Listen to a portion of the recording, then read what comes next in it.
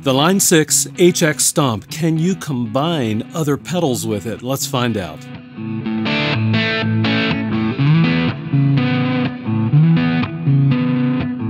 As some of you know, I recently purchased the Line 6 HX Stomp, and I've been playing around with it, experimenting, and working to incorporate it into my pedal board. And I've got a couple of other videos demoing it. And I've gotten comments and questions on those videos like, "Hey Bill, does the HX Stomp take other pedals very well?" And so that's the question I'd like to answer on this video. Does the HX Stomp take other pedals? In order to demo, I've got a patch set up, and here's what it sounds like.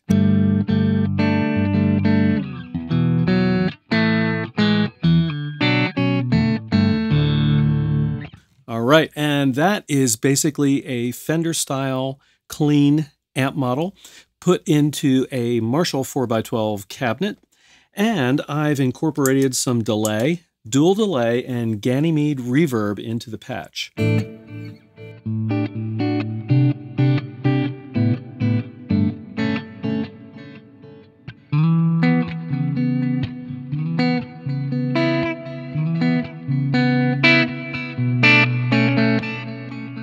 All right, nice.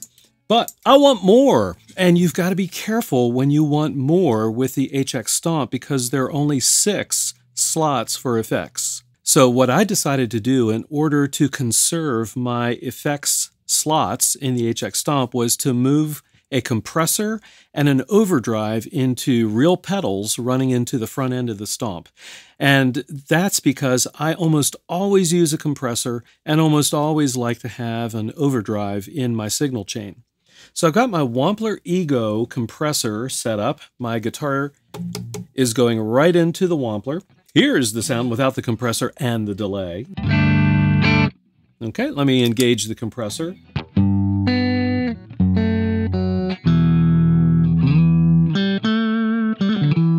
And without.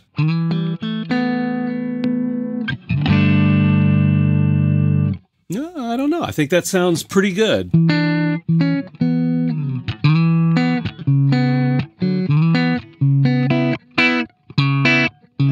Okay, you can hear that squishy, spongy, compressor-y kind of thing going.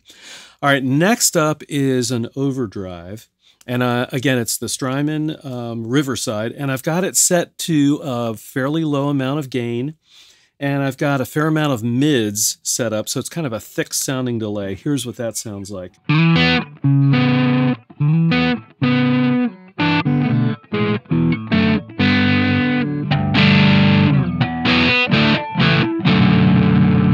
All right, not bad. And if I add in the compressor with the overdrive, this is what I get.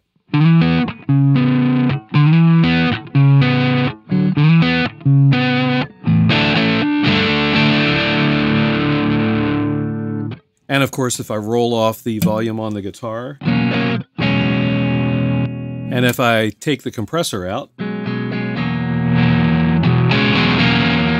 so pretty cool. So I've got a lot of options here for adjusting my tone with these 2 pedals, pulling them out, the functions out of the HX Stomp. Now, how does it sound if I combine the outboard pedals with the internal delay and reverb? Let's check that out.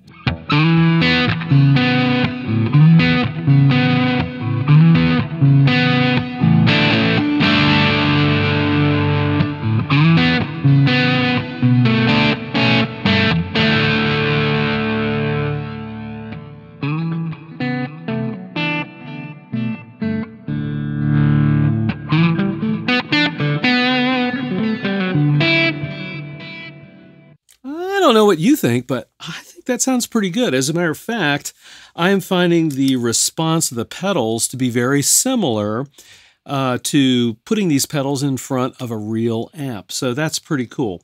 One of the really nice things about the HX Stomp, and I believe this is also true of the full Helix and the Helix LT, is that the input has some options. One is you can run it at instrument level or line level. So if you've got some really hot effects, you can drop it back to line level so it can take that extra signal. In addition, the input also has a variable impedance setting that allows you to really tweak the sensitivity of the input. So again, you can kind of play around with that to get a tone and a sensitivity on the input that you like that works well with your pedals. I really like using this concept with the HX Stomp. Again, that way I can save my 6 internal effects slots for reverbs, for choruses, for delays, maybe a pitch shifter, although I'm not big on the pitch shifter on the HX Stomp. I haven't mentioned that yet, but I'm not big into the pitch shifter. But whatever you do like, you've got more effect slots to combine those effects together into your patch and keeping some of the functions outside of the HX Stomp. If you haven't already done so, please subscribe and hit the bell notification. I'd love to have you on board as I continue to explore the HX Stomp and other pedals, play some music for you, and talk about ambient guitar techniques. And as always, I'll see all of you on the next video.